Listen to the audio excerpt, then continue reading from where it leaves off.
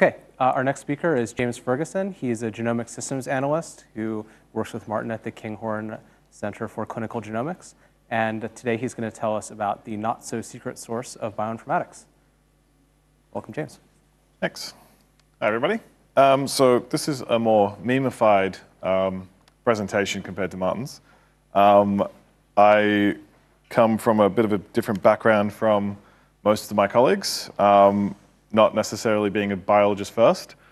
I'm going to go in about some of the stuff I do as a bioinformatician and then talk about some of the things that come out of that. So yeah, I'm a genomic systems analyst, which is a fancy word for a bioinformatician that has hardware hacking skills.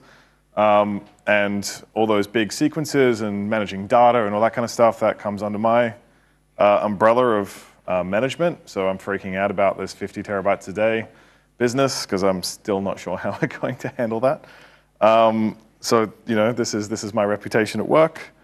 And we mostly work with nanopore sequencing. As Martin said, this is what one of the flow cells looks like. And that little tiny area there, that's where all the nanopores sit. Amazing. You look at it really closely, you can kind of see, like, you think you can see the little dots, but they're unbelievably small. And they're on a little CMOS chip, and then, as Martin showed, it goes through and you get these signals. But then, yeah, that comes to how do we actually analyze that data, and that goes into algorithm development. So one of the things I do as a bioinformatician is I can create or change and adapt existing algorithms to look at this data and get interesting information out. One, which I've been working with lately, is this thing called a growing neural gas. Seems to have been forgotten by everybody. I pulled out the original algorithm from a paper in the 80s or something. And it's fascinating. It starts with some little, two little neurons, and then it slowly moves towards the data and then grows more neurons. And then over time, it maps the topology of the data space. And then you can use the closeness of all the neurons to pull out clusters. I did some fun things with some text, but this is in 2 dimensions, but I've made it work in 100 dimensions. And then making it parallelizable for massive compute. There's all these types of little tricks you got to do to kind of get it there.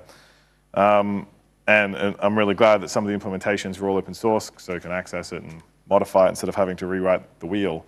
I'm also a biohacker, and if you want to know more about that, you can see Meow's talk this afternoon. Meow Ludo Disco Gamma Meow Meow. He's a good mate of mine. He's pretty normal. But just biohacking quickly is these 5 things. Well, this is what I say it is anyway.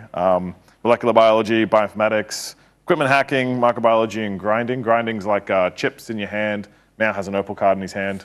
I'm sure he'll talk about it. I sit in the bioinformatics and equipment hacking space.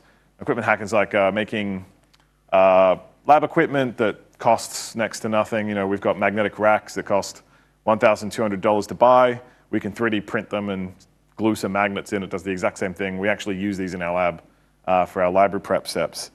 And I teach coding courses and intros to computational biology. And everyone in that picture was either undergrad, honors, PhD, or a practicing postdoc, learning how to do some code and get into bioinformatics. So what is bioinformatics? It's the merging of biology, statistics, and computer science. I was doing physics here at UTS, but I have a big, long history of computer science and hacking and information security and all that kind of stuff. So I've been learning the biology as fast as I possibly can. But my experience is that even if you don't know the biology, there's so much low-hanging fruit in computational biology that anyone with those other 2 skills could easily get into it. And what we do is we do things like develop tools to understand how biological data, what biological data is telling us. So a biologist might say, hey, I have this question about something, and then I got this data, can you figure out what it is? And we sit there and we scratch our heads and think about, okay, how can we go through this data and find that needle in a haystack for them?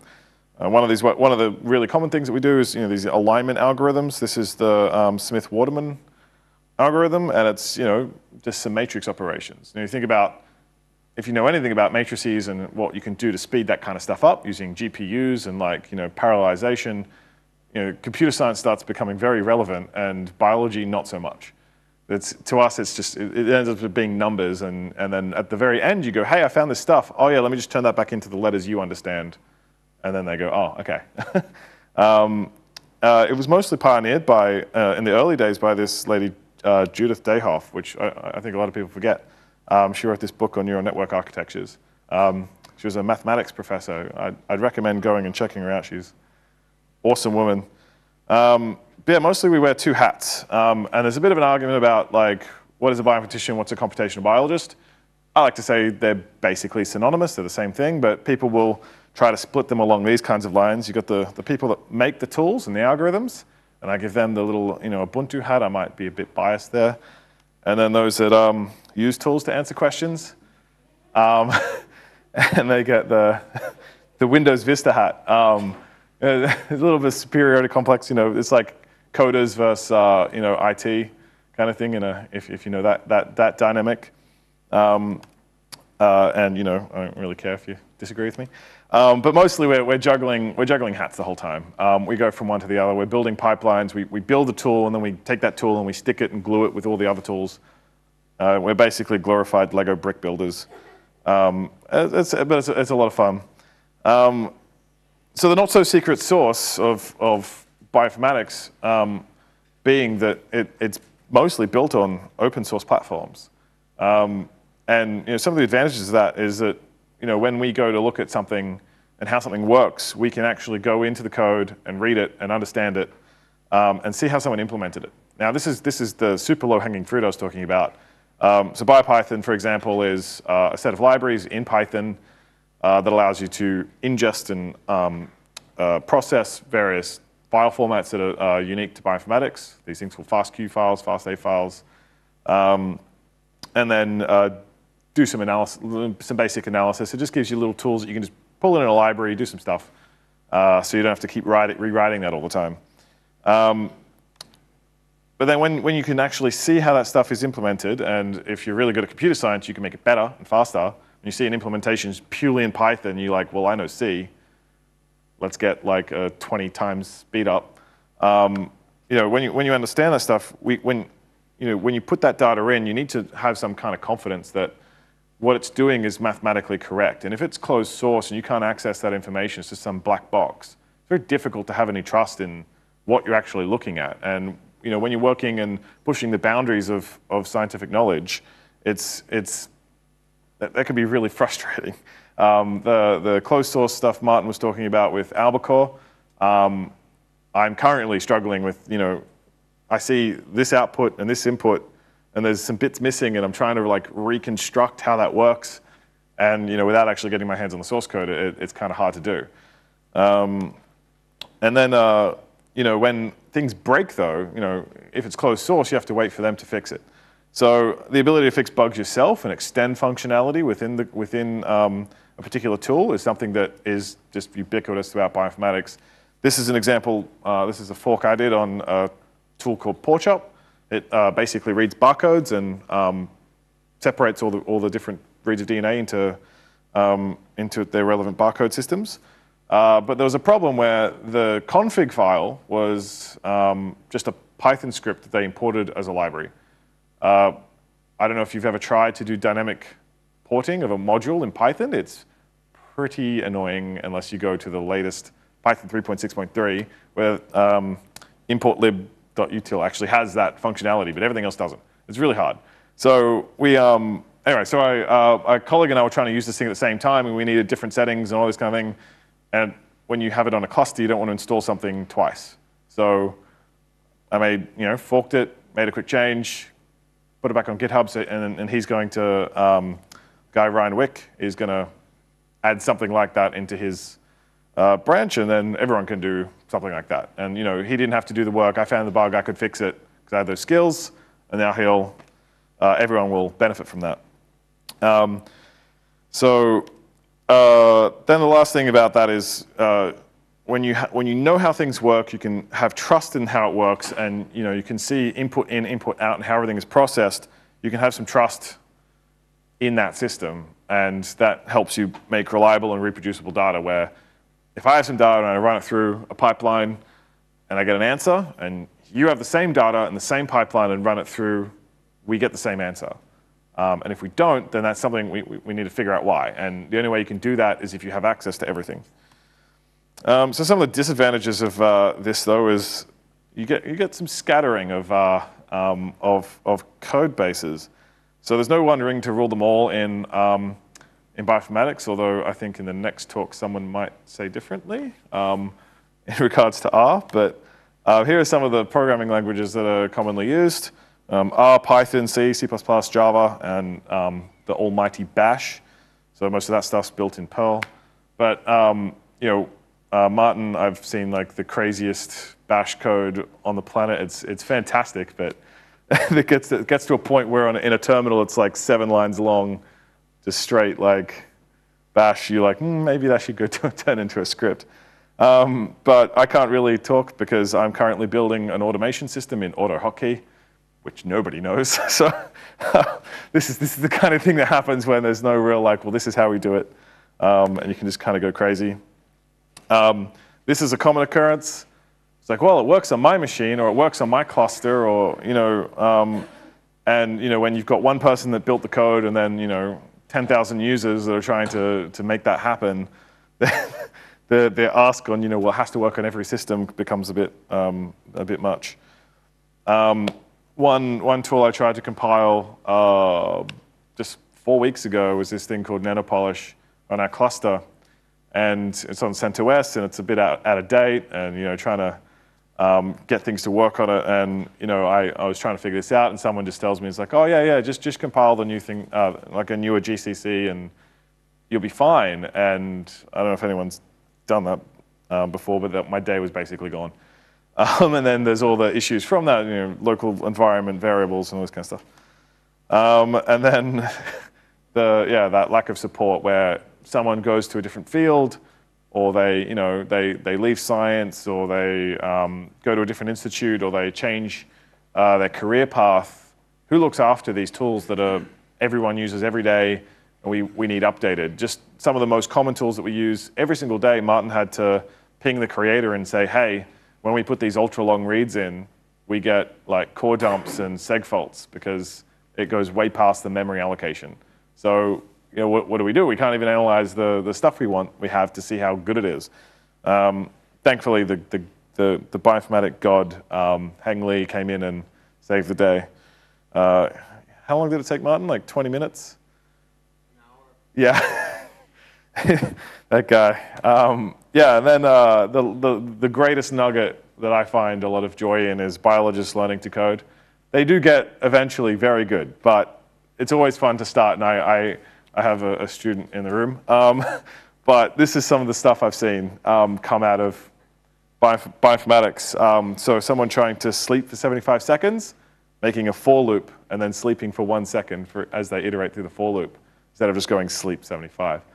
Or like getting the length of an input string for a strand of DNA, and they actually do a for loop through the string and count the letters rather than just doing, that's Python. It has a length method.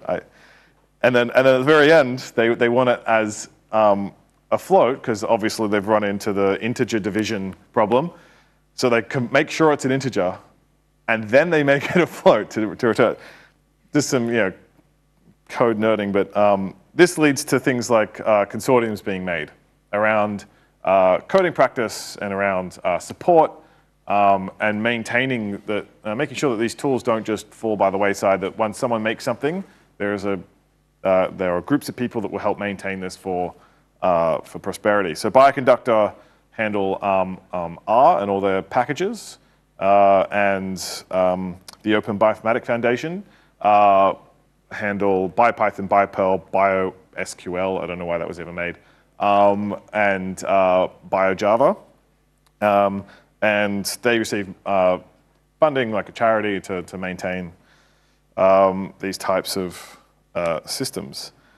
So just looking to the future of bioinformatics, we have this really diverse field of people that are all contributing to bioinformatics, making tools, making systems, types of architecture, looking at mathematics, and then people who will then spend their life, maintaining everything that everyone else is making. And I think that the bedrock of all of that is open source. That that we can actually see the code, understand the code, and extend the code, and that the user becomes the developer as well. I think that's going to continue to be the biggest part of bioinformatics in the future. However, I think that as we go through these rather disruptive changes in how we do bioinformatics, and how systems change, and new types of like paradigms like containerization happen, archiving old code and knowing when to be backwards compatible and when to break that and how to have proper version control, it's going to be needed more than ever. And people who aren't necessarily software engineers, they don't go through that trial by fire to learn that that's a good idea early enough. And it's a really common mistake. People will keep updating their master branch and then go, oh crap, we need to go back and release a subversion from before. And then I think that more computer scientists, maths and physics majors will be going into this field. Problem solving, high-level maths, statistical analysis, in my opinion, is now more important than just the biology. Of course, the biology is important, but the skills required to do some of these massive advances in computational biology and bioinformatics is it's not something it's not something that you just learn in a biology degree now. It's something that takes years of practice looking at the cutting edge of computing and algorithm development and high-level maths. And I think that if more people went into it, they'll find themselves right at home in bioinformatics because there's so many problems to solve, and coming straight out of uni, they'll all have the skills to solve them. So I'd encourage anyone studying that at the moment to heavily think about their future and consider bioinformatics. And then, of course, the last thing that I think will be huge in the next 2-3 years is containerization and ARM processing. We have a PhD student with us at the moment who has been shrinking down and breaking up algorithms to run on ARM swarm computing through the computer science group at UNSW and the Garvin. And things like Docker, changing the way that we maintain versions and dependencies to make things, big red buttons that we can just push once, and the user doesn't have to worry about all these crazy installation processes and compiling GCC and that kind of thing. So I think I'll leave it there. So this is my lab group. These two aren't here, but they enable Martin and I to do all our cool research. Yeah, thank you. Any questions? All right, questions?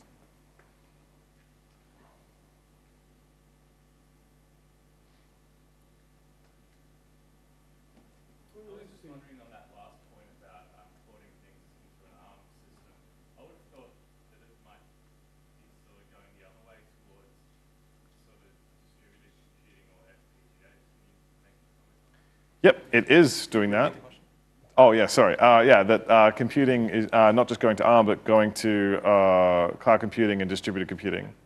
And GPUs, yeah, FPGAs. So the nanopore system, actually, we're looking at FPGAs for the onboard compute with the sequencing device. FPGAs have been oversold a little bit.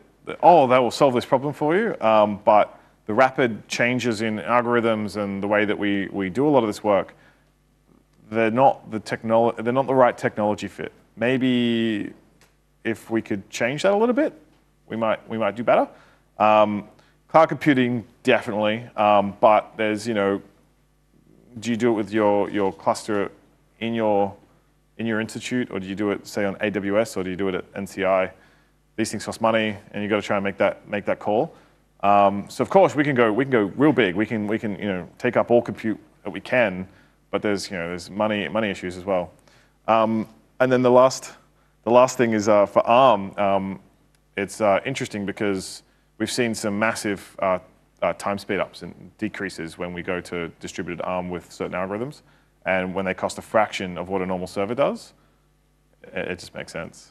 OK, let's take another question. Do we have someone else? Yes.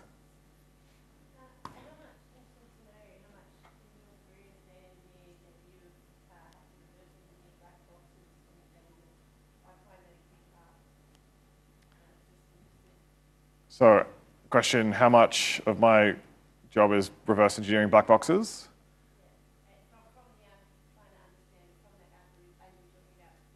Yeah.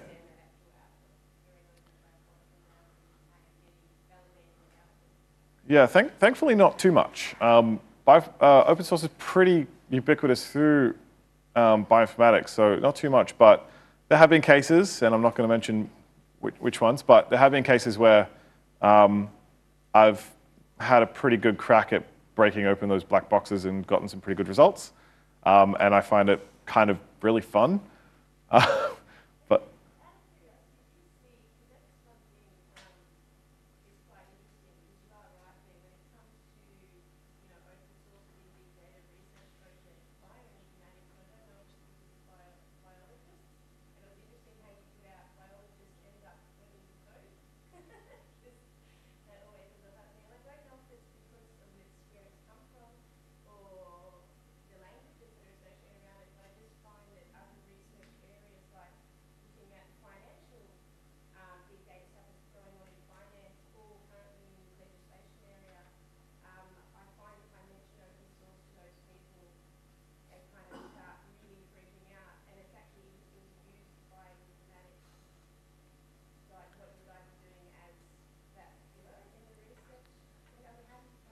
yeah, so I guess to summarize, how do the parallels of bioinformatics and, say, the financial research sector compare in regards to sharing code, and how biologists learning code have kind of changed that?